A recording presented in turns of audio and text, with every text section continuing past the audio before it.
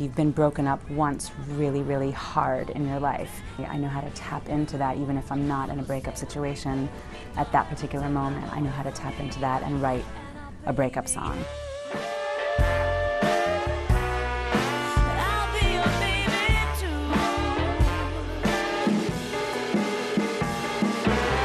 I knew for this record I was really inspired by Peggy Lee and Django Reinhardt, and I wanted to create and make songs and team up with the best writers who could make that happen with me.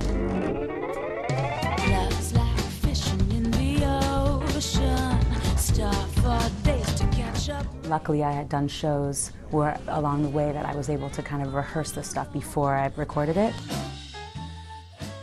I think the most consistent comment I got was, "You're just getting so truer and truer to your sound. This is who you are, this is where you belong."